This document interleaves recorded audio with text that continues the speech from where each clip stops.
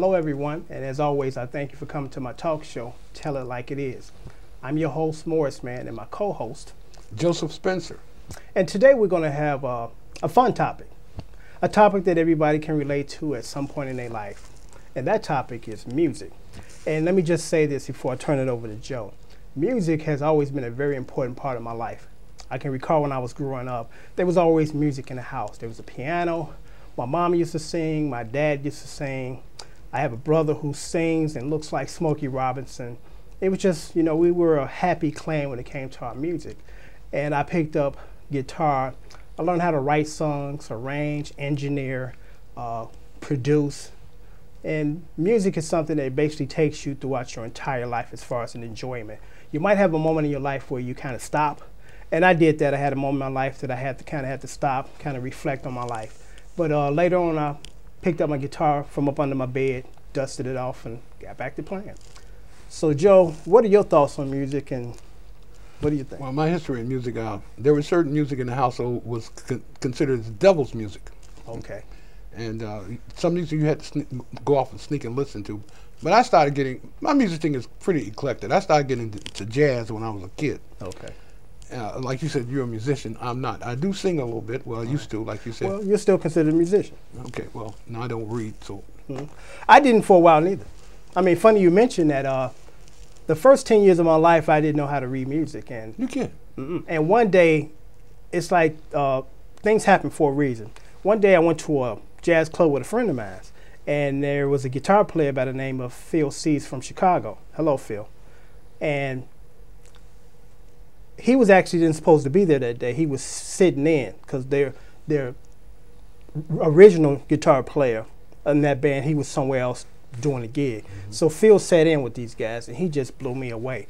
And I knew at that point, in order to get to that level of playing like Phil, which I think I'm not there yet, but I'm close, that I had to learn how to read music because your ear can only take you so far, you know. And after seeing Phil that day, I signed up again diligently to learn how to read music because I went through the traditional way of learning how to play, but the way that they taught you back in that era, they deliberately tried to kind of keep you for 2 years.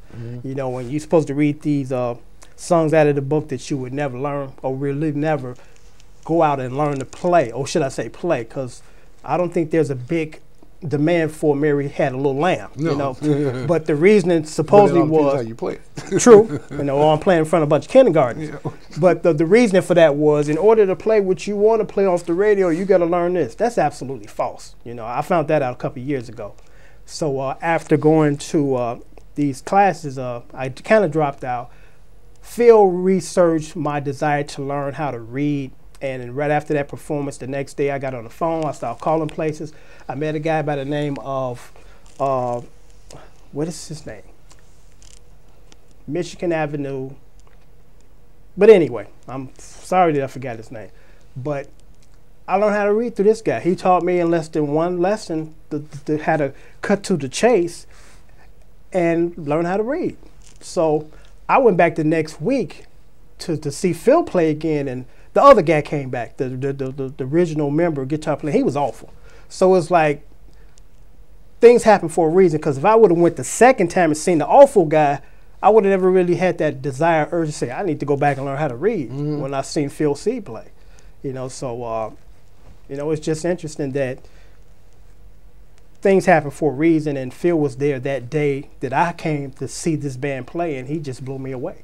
You know, so that's when I decided to learn and try to stick to learn how to read music. And once I did, it's like I just kicked the door wide open. I started to buy sheet music and play everything like the record, you know, chords that I couldn't figure out because of the way that the song was structured. I couldn't hear it in the mix. Because if I can hear it, I mean, if you can isolate the guitar parts or any other part, you might can be able to pull it off from A to Z. But sometimes, depending on the arrangement, you can't hear it, you know. So it's good to know.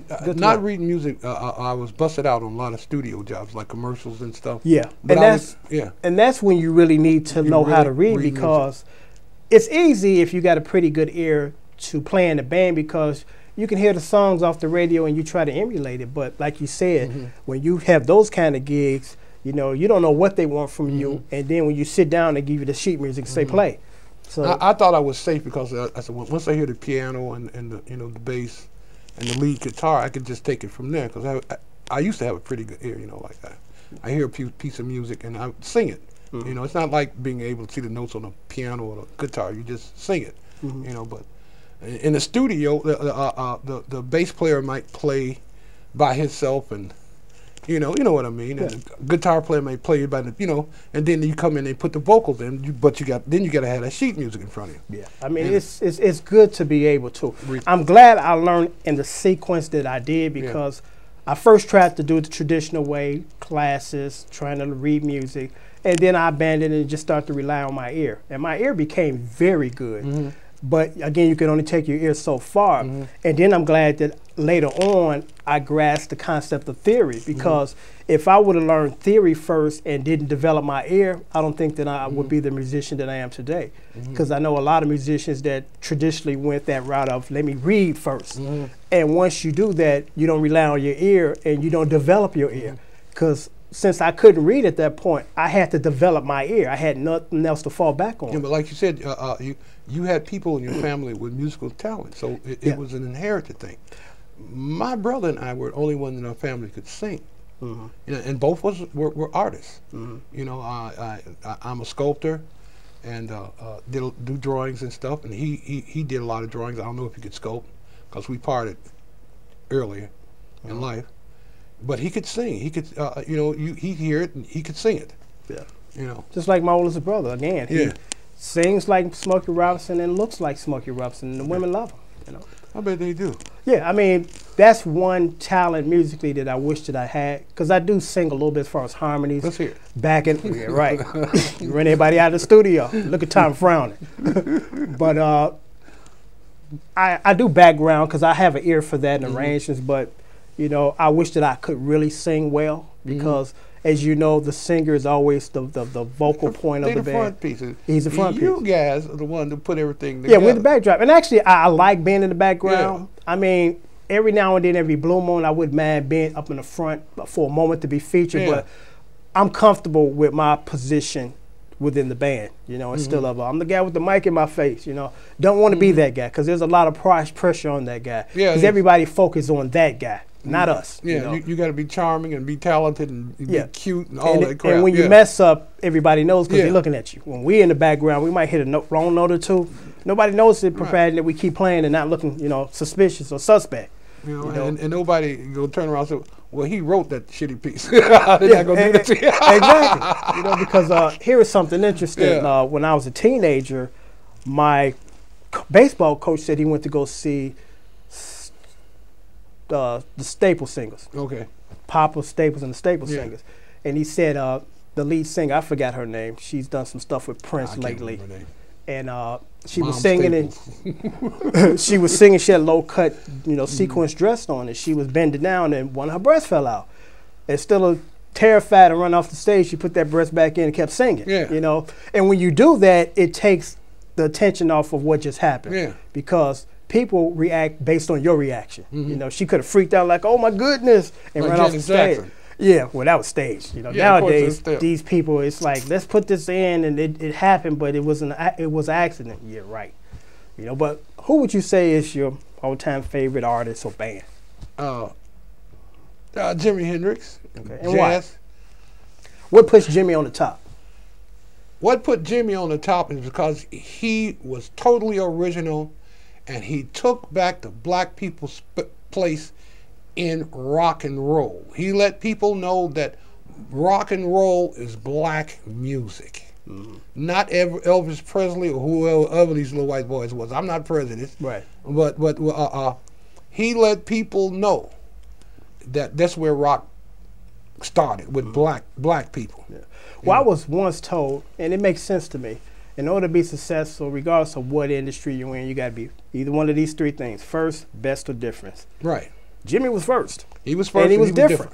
Yeah, he was different, and he wasn't afraid to say, "Hey, I'm about to do something that it's not expected of a black man to do." And he did it, and he did it extremely well.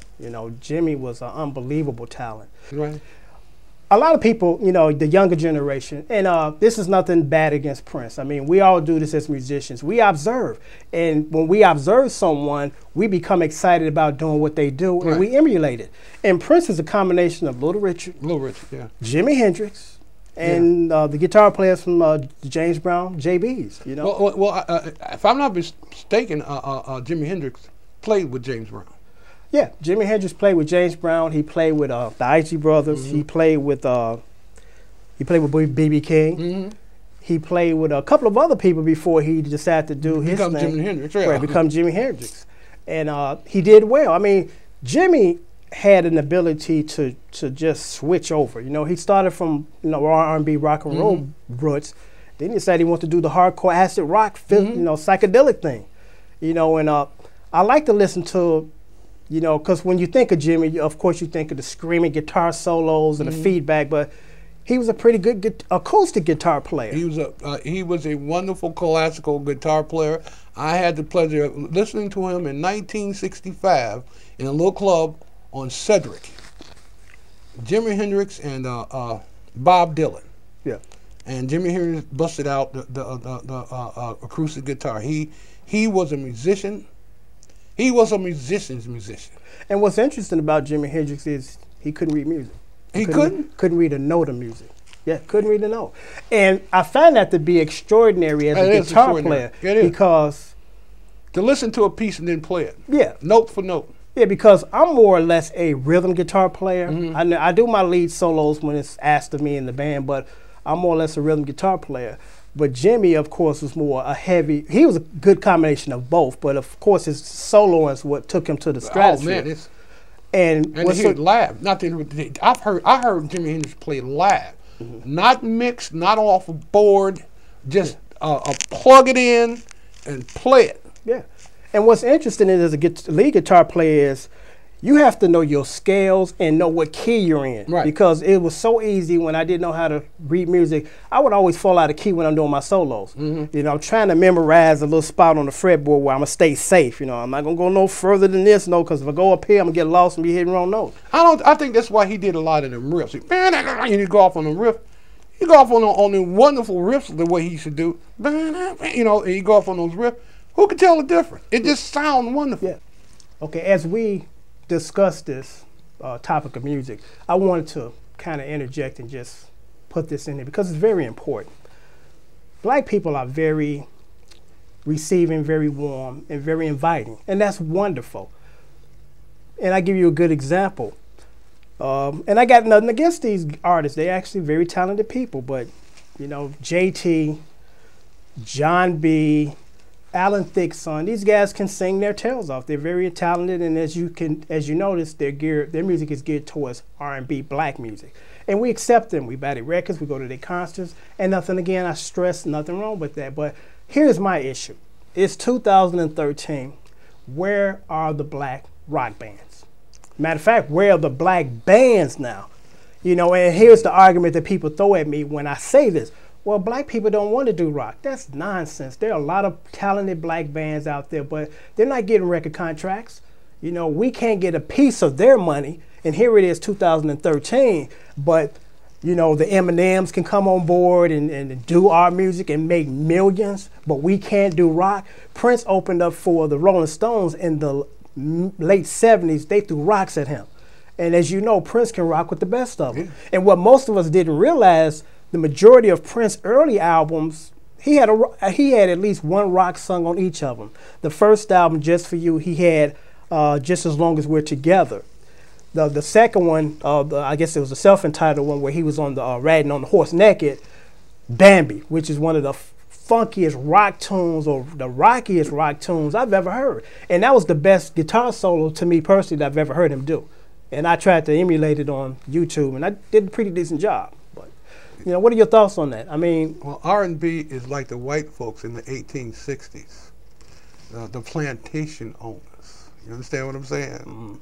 So the masses don't want to give up its power. And we should demand it. Right. It's like we just accept stuff. And it's like, you know, I'm not accepting that. And I've met black women that did mention some R&B singers. I've never heard of them. What are you black? Well, obviously I am. Well, I like rock and roll, jazz, and classical music. Right. I like all types. I mean, I'm not too much into R&B. When I was a kid.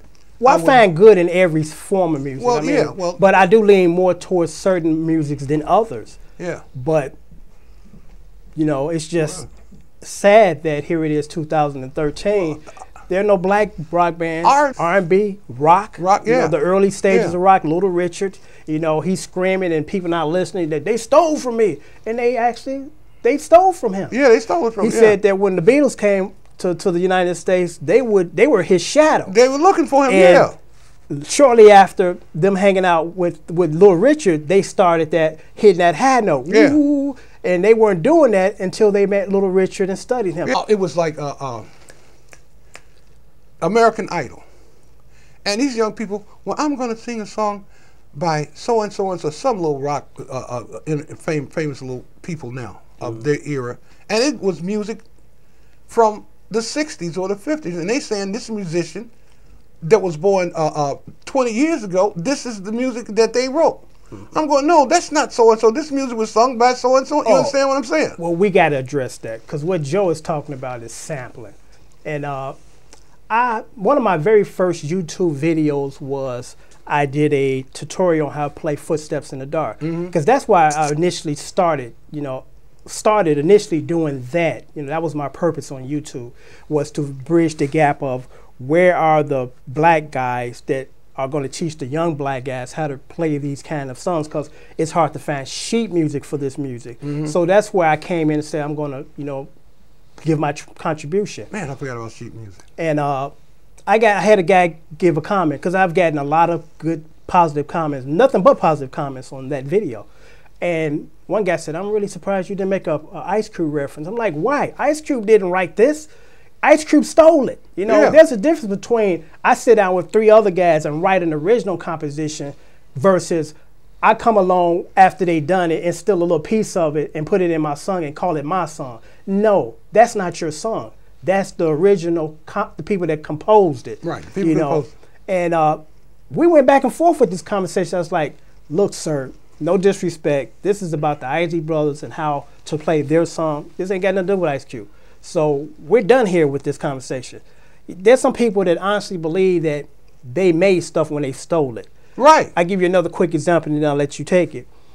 Coolio, you know, the rapper with the wild hair. Yeah. He stole, or should I say, he used Stevie Wonder's Paradise. How could he get away with that? Paradise. Oh. And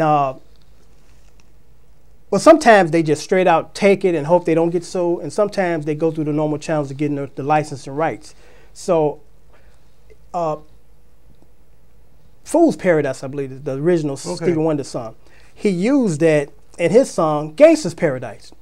Then Coolio, Weird Al Yankovic came around and did a parody of it, Amish Paradise. And Coolio got upset. He's like, you stealing my song? I'm like, no one's stealing your song because it's not your song. You stole it first. So it's like, it's amazing that people believe that they are the original creators of the stuff they stole. They crazy. Here is my thing, you know, and I use Ice Cube as an example. When Ice Cube used that song, he was already at that point a certified millionaire. Yeah. He was a rich guy. He was a rich guy. Here is my thing. Instead of stealing someone else's song or pieces of it, you are a rich man. Why don't you go pay a young struggling musician and buy his original music and not steal someone else's and actually help someone else get their start and still stealing established music? That's different when you a guy living in the basement and you trying to get your break. Yeah, you might snippet some old James Brown grooves, but when you are a millionaire and you're doing this, that money that actually you're not paying these people until they sue you or you buy the rights. Most of them don't buy the rights. They just wish or hope they don't get sued. I can understand how little your ego got to be to steal some music that you know is 25 or 30 years old. Well, everybody gonna know they're old. Where's your ego to be a musician? I guess most of these people are not musicians because everything they do on the board. Right. Well, it's funny you mentioned that because initially it started off with these guys just literally stealing bars of music. Yeah. And when you hear their song, you can tell what song Yeah. is stole. Then they start getting sued. Then they started calling themselves being slick. We're going to take snippets of these little bits of songs and find the more obscure or the most obscure record that most people ain't heard and use that. They've hired people and got software, music software, that they can detect and determine where that song came from. Mm-hmm. You know, so as slick as these other guys try to get, the industry is trying to be a little more slicker. Okay, well, this will conclude this topic and this episode of Tell It Like It Is. And my name is Morris Mann, and my co-host. I'm Joseph Spencer. And until next time, keep thinking.